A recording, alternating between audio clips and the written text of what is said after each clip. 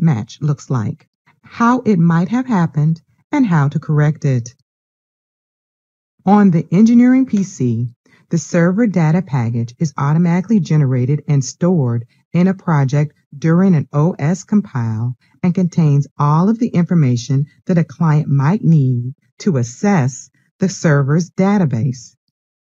Tags, pictures, scripts, trigger times, archives, and many other types of information are identified and pathed in this file.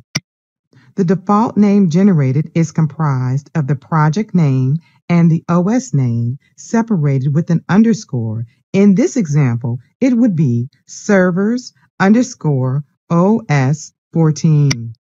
The server data package is copied to a client OS by right-clicking the client OS and selecting the assigned OS server.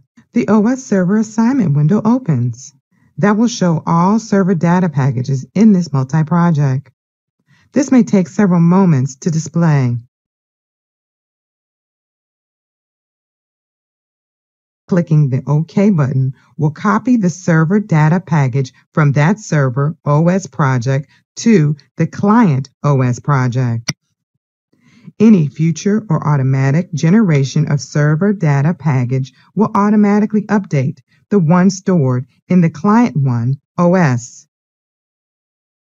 When the server and client are downloaded to their real PC, each has an identical copy of the server data package.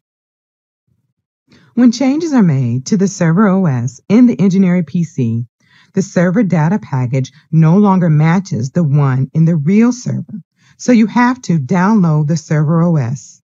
Right-click on the server, PLC Download Selection. This act of downloading the server OS to the actual server PC also updates every client PC server data package automatically. This is done so you don't have to download each client PC every time you download the server. During the server OS download, one or more client PCs can have their server data package become unsynchronized if the client PCs are shut down or unreachable due to network issues. One of the more common symptoms of a mismatch can be seen in the client OS in the form of improper or no AS data updating, especially data from the configuration that was just added or changed in the CPU. When you open WinCC Explorer on the server PC and select Server Data on the left, you can see that the time of the server PC's server data package is 1:41 and 31 seconds. If you then open WinCC Explorer on the client PC and select Server Data on the left, the client PC's server data package is an older time of 1:07 and 40 seconds.